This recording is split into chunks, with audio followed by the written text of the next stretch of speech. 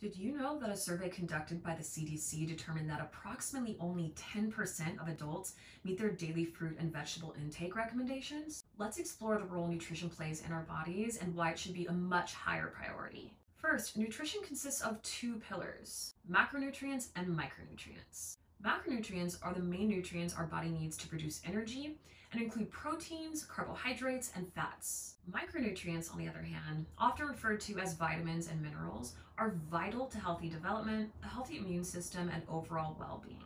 Unfortunately, the shift from whole foods to processed foods in the Western diet has greatly reduced our ability to get adequate micronutrients. However, when we consistently provide our bodies with adequate nutrition, we can see vast benefits to our gut, brain, and immune health, and so much more.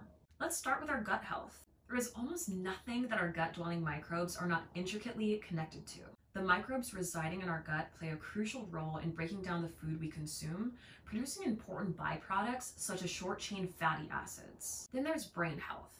Our brain functions as a body's command center and requires proper fuel for optimal performance. Carbohydrates in the form of glucose serve as the brain's primary energy source, while amino acids, which are found in protein sources such as lean meats, fish, and eggs, act as a building block for neurotransmitters. These chemical messengers are vital in mood regulation, cognitive function, and overall mental well-being.